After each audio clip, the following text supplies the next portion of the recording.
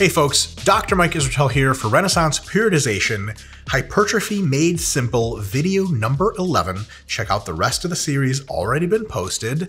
If you want more details, the Hypertrophy Guide Central Hub on our website is a really good resource. And in addition to that, all the other YouTube videos we have on this channel, much more long form, much more in-depth. Here's the deal. How should you be planning training phases? A little bit more advanced. This is a real first hint of periodization that we're going to talk about. First, let's define some terms. You want to make each week harder, and if you want to know how to do that for progression, check out video number 9 in this series. That's called the accumulation phase, a phase of training that makes stuff harder and harder and harder. Then, from video number 10, we learned how to deload. At the end of each accumulation phase, there's the deload phase. The entire accumulation plus deload is called a mesocycle of training. It's like 4 to 8 weeks long on average. Here's the new term for periodization is a block of training is usually about 3 of those mesocycles stuck one after another after another.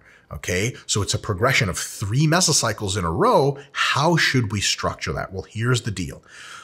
In the beginning of each training block, like the first mesocycle, for example, you probably want to bias more of your training in the heavy range. Lots of sets of 5 to 10 reps, not as many in the 10 to 20 or 20 to 30 range. You also want to do lower frequency per muscle group and overall, maybe 2 or 3 sessions per muscle group per week, not 4, 5, or 6 like you can do probably later.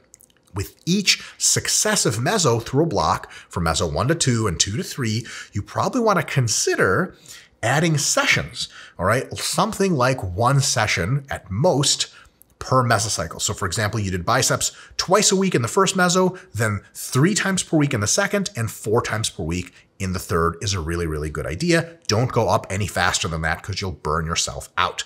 In addition, when you add these sessions, you probably want to add higher rep ranges. So if you started with biceps being 2 sessions of both 5 to 10 reps, relatively heavy in the first mesocycle, when you add another session, it should probably be in the 10 to 20 rep range. And you add another session later for that third mesocycle, it should probably be in the 20 to 30 rep range. You don't want to add heavy work. That's going to get a little crazy and it's going to beat you up like wild.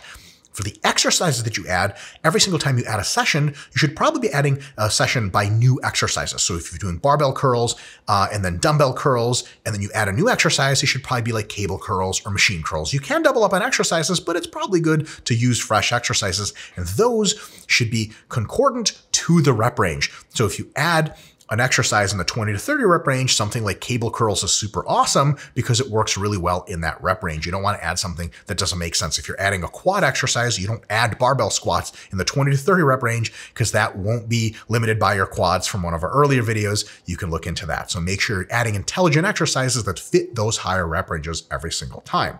Now, here's the deal. After a whole block of increasing frequency and adding tons of volume, essentially, and adding new exercises, you are going to be toast. There's no way you're going to do a 4th or 5th mesocycle of progression. It's just not going to happen. Your muscles need a break, your whole body needs a break, and your mind needs a break to heal and resensitize and begin that process over again. You have 2 options here for phases. Option 1 is a low volume maintenance phase. This is roughly 3 to 4 weeks long. You do only sets of 5 to 10 reps, very low repetitions, only train each muscle at most twice a week, 1 to 2 times a week, in fact, works really well. And you do 1/3 of the total weekly set. So for example, if you were doing 15 sets on average in mesocycle 2 of the progression, the middle one, okay, 15 sets of chest a week, in your low volume maintenance phase, you're only going to do 5 sets of chest. You think, oh my God, I'll never grow like that. The point isn't to grow. It's to maintain muscle, which is very easy while you recover. So very, very little training, very low volume. At the end, you take a deload just like normal, and then you start another block of progression going up and up. The alternative is to take an active rest phase. It's shorter, only 2 or 3 weeks, and it's almost no lifting. You can go in the gym and mess around a little bit, but really what you want to do is just have a lot of fun. Be active, not too active, relax a lot, sleep a lot, eat plenty, and just enjoy your life. Take all of that gym craziness out of your system.